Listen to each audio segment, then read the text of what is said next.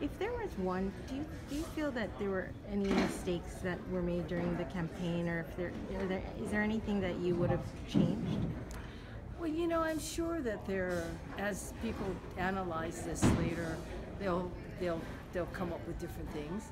But for me, the most important thing today and this evening was to be sure that our volunteers felt that they did everything, and I believe they did everything that they were asked to do, and they have to have closure so that they can all move on.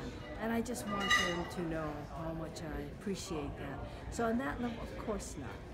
They did whatever we asked them to do. Could we have done things differently?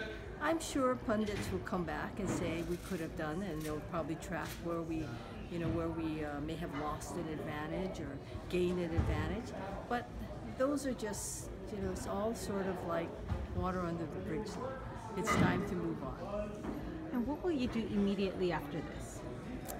Well, I'm going to do unity breakfast and unity events, and basically throw my support behind Governor Ige, and hope that my volunteers and people who supported me do the same.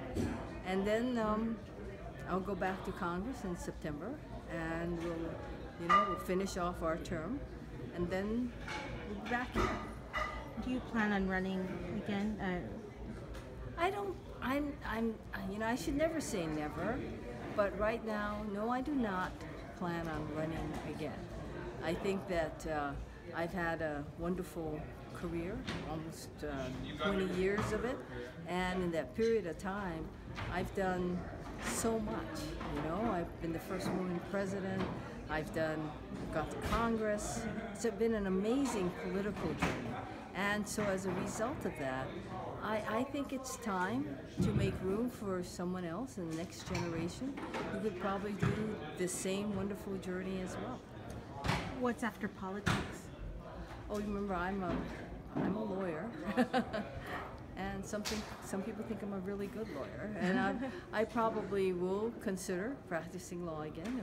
I have sat on certain boards, so I have to decide whether I want to get back into the actual practice, or whether there's something else out there that would help me continue to serve and help me continue to be a productive member of society.